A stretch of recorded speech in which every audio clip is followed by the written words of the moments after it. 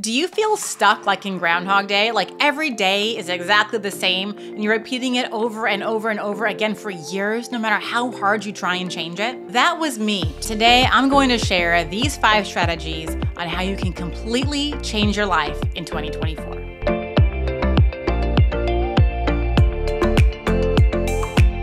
Hey there, and welcome back to Brick by Brick Wealth. My name is Casey Franchini, real estate investor, mom, and entrepreneur, helping you break free from societal norms so you can start living your life today. Now, before we get into it, let me take a sip of my iced tea. There have been 5 things that have shaped my life as an entrepreneur since I started this journey from being a stay-at-home mom. And it's allowed me to create immense success, in my opinion, in a short amount of time. Now, if you know me, I do invest in long-term rental properties, and I also have an online coaching business where I help aspiring real estate investors through their first rental property.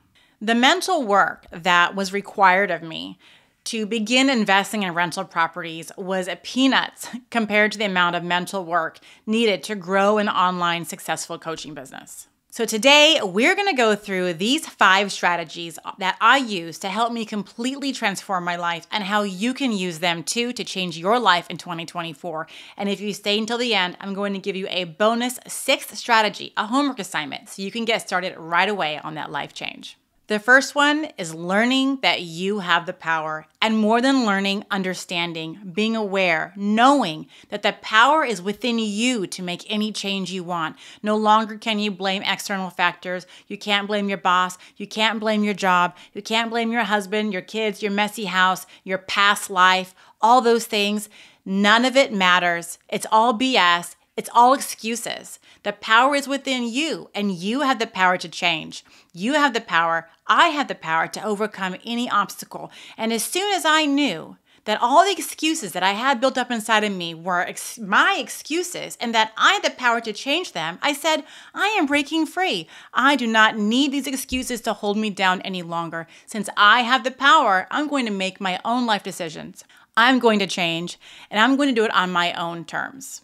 When you're starting a new journey, changing your life in any arena, it doesn't have to be starting an online business or buying rental properties. It could be any other thing. This is just what I did, but you may have your own thing that you're trying to change. It all starts with an internal belief. And there are a couple of resources I'm going to share with you, and I'll put the links in the description below, that help start me off on this journey to open my mind of awareness. These 2 resources were Jim Fortin's podcast. It's called Transforming Your Life from the Inside Out. I'm pretty sure I've listened to all of his episodes. He's in the 300s, I believe now, but I've been listening to his episodes for several years. The book that completely changed my life and helped me understand that I have the power within is called The Power of the Subconscious Mind by Joseph Murphy. Highly recommend it. It's really cheap. I'm pretty sure it's like 1 cent on Kindle. You can get it for free sometimes too. I recommend getting the audiobook and getting the physical book and following along. Once you have the belief and you know that the power is within you to change, the second thing you have to do is realize that life is short. And the older I get, the faster and faster time goes by. Now, we probably all remember our grandparents, right? Saying, oh, time flies. Have a good time. Have fun with your kids. Cherish every moment. Time flies. You're like, yeah. Time flies, time flies. What if you all of a sudden look back and you have regrets that you didn't do X, Y, Z? There are seasons of your life, and that gives me the chills to say. There are seasons in your life. It's not years. Don't think of your life in years. Think of it in seasons. You have your childhood. Then you have your young adult years before you're married. Then you have the time, if you do get married, you have the time with your children. And that's the time that I'm in. And then your children will move out. And then you're going to be 50, 60 years old. And then you're going to be in retirement.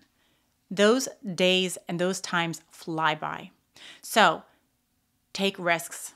Most people are asked on their deathbed, what's their one regret?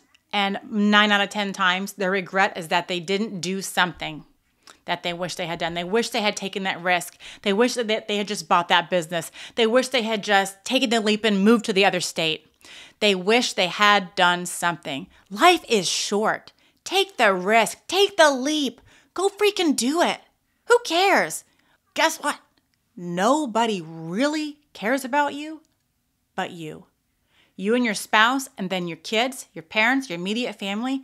But after that, When it comes down to you and the decisions that you make to change your life, nobody cares about them but you. And unfortunately, most people are so wrapped up in themselves, they can only see themselves. People are afraid, right? I was afraid before to take risks. I was afraid to start a new business. I was afraid to do something I was uncomfortable with because what if I failed? Guess what? Failure is a part of the process. There's no such thing as failure. Failure just means you didn't get it right. Failure just means you need to try again. Failure is a part of learning. And when people say you fail your way forward, it's the ultimate truth. With every failure comes a ginormous lesson, and you won't do that again, and chances are you're going to do something even better next time. And you needed that failure as a stepping stone on the ladder to get to the next level. So don't be afraid of failure. If something does not work out, don't give up. Just keep pushing forward. The third thing that helped me get to where I am today is that I got out of my comfort zone. Let me tell you, being here on this camera, if you would have asked me, I don't even know, 6 years ago or 5 years ago, if I'd be sitting here right now in front of a camera doing a YouTube video, I would laugh right in your face. So getting out of your comfort zone and doing things that you're not used to doing is a part of growing. And here's a fun fact. And I clipped this from the internet just so I would get it right. Stepping out of your comfort zone with unfamiliar activities is what triggers the rewiring of your brain, which is a concept also known as neuroplasticity. So by stepping out of your comfort zone and doing things that you're not used to doing, you are growing, and that's how you grow. Stepping out of your comfort zone is the key to success, and that's what most entrepreneurs will say. I do real estate investing, and a lot of my online real estate investing friends will say that they didn't start skyrocketing in their business until they started getting out of their comfort zone and doing things they weren't used to doing. I remember specifically the day that I did my first Instagram Live. I had my phone up and I was staring at it, and I was going to push go live, and I must have sat there for 5 minutes with my heart pounding because I didn't know if I could go live. What if nobody was there? What if I messed up? I couldn't stop and start over and stop and re-record. It was live, but I just did it. And guess what? I've done hundreds of lives since then. I have done hundreds of video interviews. It's nothing to me now. It's a stepping stone to get to the next level. So whatever that thing that you're afraid of, the only way to get over the fear is to go through the fear. So write down, if you're taking any notes, and I know a lot of you take notes on my videos, thank you, I do appreciate that. I'm glad you're learning. What are your fears that are inhibiting you, stopping you from going to the next level? Those are the things you do first. You put those on your to-do list. The fourth one is be you 2.0, aka Casey 2.0. So the version of me that was me before I started being an online, I wouldn't say I'm an influencer by any means, but an online business persona, having a small business and being a real estate investor and teaching people about it and having the confidence to do that. That was not me, Casey 1.0. I had to transform into Casey 2.0 with mindset and beliefs and an unshakable truth that there was no chance of failure. And if I was embarrassed myself or I messed up, it didn't matter. I had to keep going because guess what? We're all born as babies. We're all born as like nothing, okay? No one just is born Elon Musk. No one is just born Britney Spears or whatever. We were playing restaurant the other day and I was Britney Spears, so that's why that came to mind.